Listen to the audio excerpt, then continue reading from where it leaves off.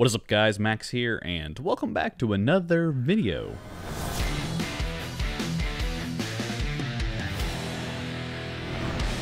Now in today's video we are comparing three different microphones.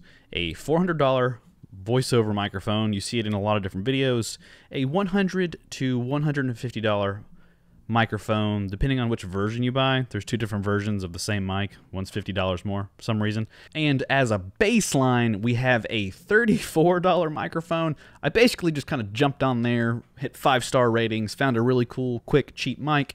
It was gold and comes with a lot of accessories, so I was like, hey, this is kind of cool. But this will also be the first time that I'm listening to it to kind of give you a comparison. Now, in this comparison, I'm not editing this audio at all. If I do have any effects laid on all the audio for all the mics, it is the same effect that I'll use on each mic's track, etc. Like boosting the gain on each mic, exactly the same, stuff like that, so you get a level playing field.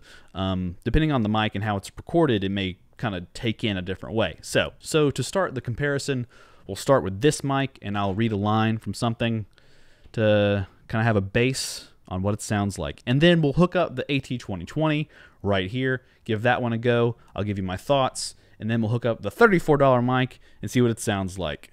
Let's get started. So I'm gonna read some dad jokes for the mic tests.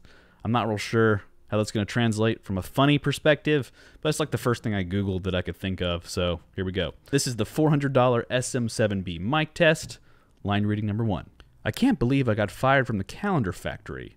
All I did was take a day off. So this is the $99 to $150 AT2020 mic test, take 1. I can't believe I got fired from the calendar factory. All I did was take a day off.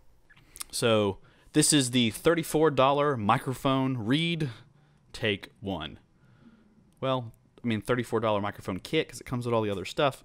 I don't know, whatever, take 1. I can't believe I got fired from the calendar factory. All I did was take a day off. Okay, so that was all three mics. We have a $400 mic, a $100 to $150 mic, which is like middle quality in this case.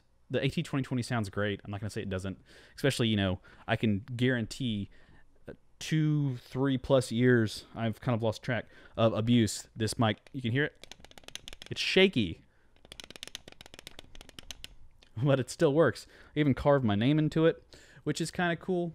Now, I will say I used this mic for around 2.5 years, almost 3 years. Constant use, making videos for YouTube, and I've enjoyed every minute of it. I did want to upgrade because the SM7B mic is cool for like podcasts, which is like a thing with some friends I'm doing, and it looks nice on a desk. It's just more sleek, smaller, and it does, in my opinion, sound better.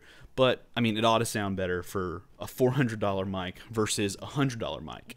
So I mean, this mic has been great. I dropped it one time and this entire top fell off, but me and my buddy Johnny put the top back on and just kind of super glued it back on. Mic seemed to work fine. This is the USB version, like I said before.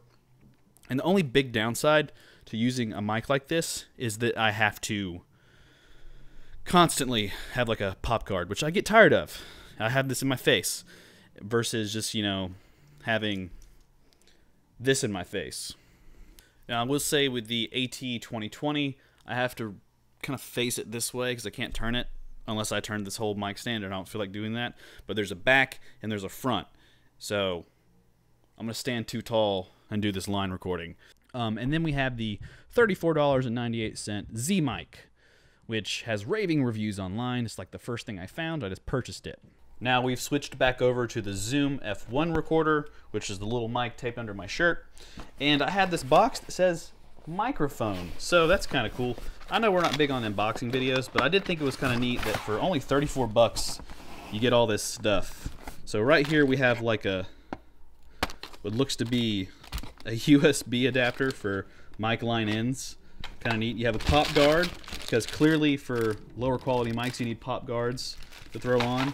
It even has like a mic stand, which is crazy. It comes with a mic stand for your desk. I don't know quality-wise how long that's going to last, but if you're nice to those mics, they should have some time.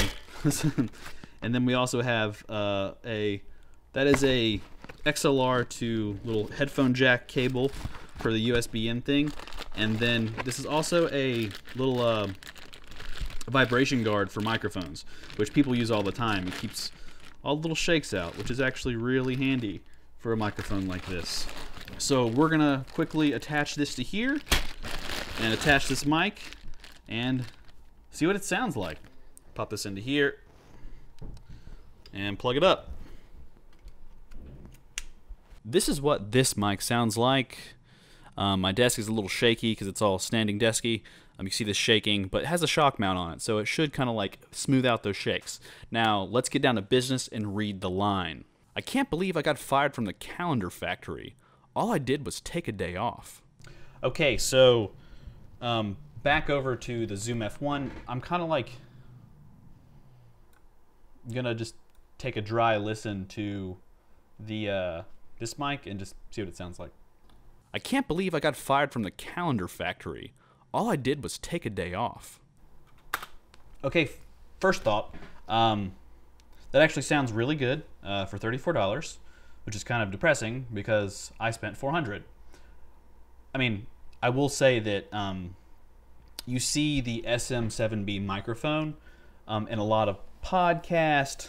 Every like famous musician on YouTube has this in front of their face, and I personally don't have the ear to actually tell you what is better and what is not. I think this mic sounds pretty darn good.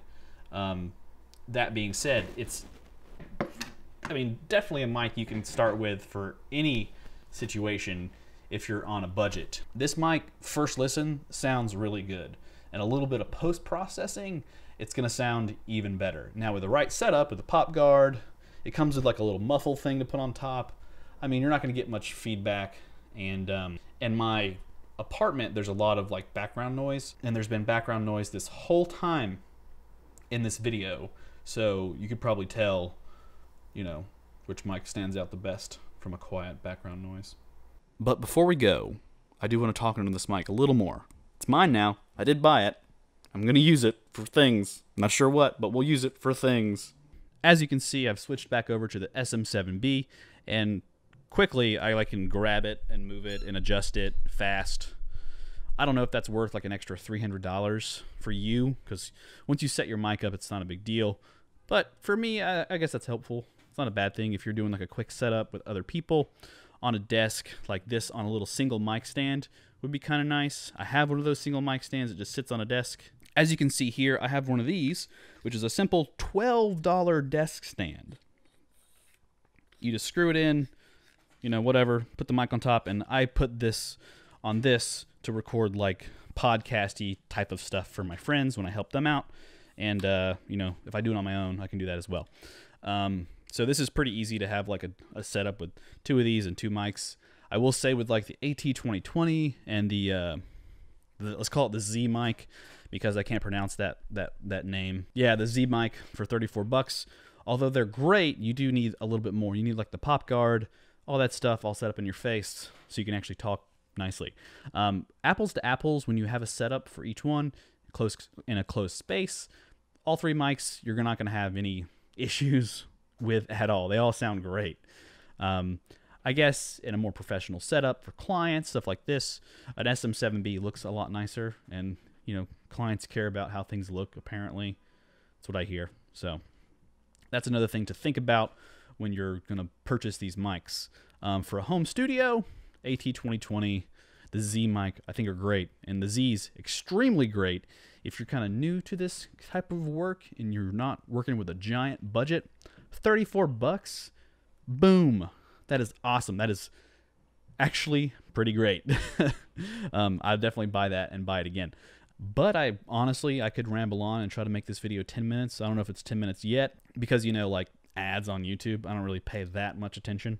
That's all I have for 3 microphones and 3 different price points. I've accumulated these mics over a couple of years. So, I mean, take it with a grain of salt. I had the AT2020 for a long time. I had no issues with it. I recently upgraded to this because I'm trying to do more advanced professional work with this kind of mic. I'm not singing or playing music. I'm doing work for clients, stuff like that. And then for the dry comparison, I did go with the Z mic, which I think is a great option for anyone. And if you are interested in any one of these microphones, I will leave a link down in the description to each one. Amazon and B&H. It's affiliate links, so if you do purchase one, I get a small commission at no cost to you, which is a huge support for me. Thank you so much, and it helps me continue making videos, etc., etc. Thank you. Now that you've made it towards the end of the video, we can do the giveaway. Most people just kind of click off really fast, and I'm not about that life. So if you stayed this long, you deserve a chance to be a part of this video. And if you want to participate in the giveaway, just hop down into the description and sign up. It's as easy as that. So I'll have the giveaway up for like 30, 40 days or whatever I decide to do. Sign up for it. Really simple. And if you win, I'll send you one of these mics free of charge. My gift to you. The Goonies. I love the Goonies. So as always, I'm Max. Thank you for watching this video. Thank you for being a part of the channel. Thank you for sticking towards the end of this video to catch the giveaway. Other than that, I guess I'll catch you guys in the next video. Peace.